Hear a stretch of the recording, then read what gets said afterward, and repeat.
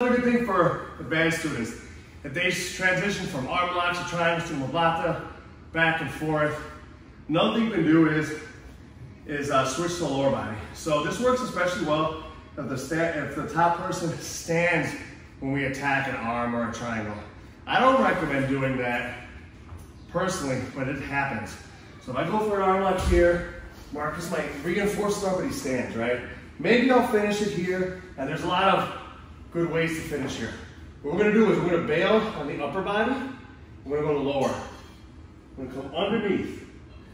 This top leg is gonna slide, it's like a K-guard. I'm flexing my Achilles, I'm lowering my own knee line. I'm not up here where you can attack my leg, I'm down here. This leg needs to be mine.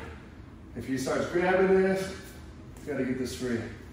We had the gi or we had a glove, you can come here. But I'm gonna try to get the front of my body and my groin on the knee. It's a knee bar sweep. I'm gonna turn, use my kind of groin and my hips and fulcrum on their kneecap. Chop here, extend the hips. From here, we can switch to a knee bar, or we can just work to stand up to get a sweep. All right, one more time. Do it. Let's turn this way. Beautiful. Thanks. All right. Work. Marcus. Stack supports.